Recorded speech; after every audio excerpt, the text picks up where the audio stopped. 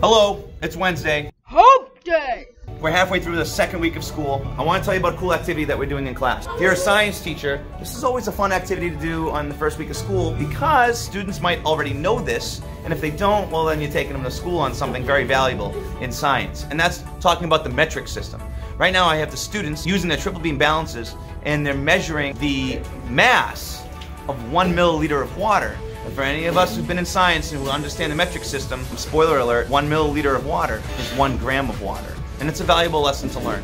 Plus, it breaks the ice on getting the students to use the lab equipment and work with their new lab partners. So I thought I'd just share that with anyone who wants to use that information. Let me know what you think, and if you've done this before, if you've modified this lab, and you have a cool way for me to modify this lab, I love learning. Thanks for following Mr. Marino Science. See you next time. Bye.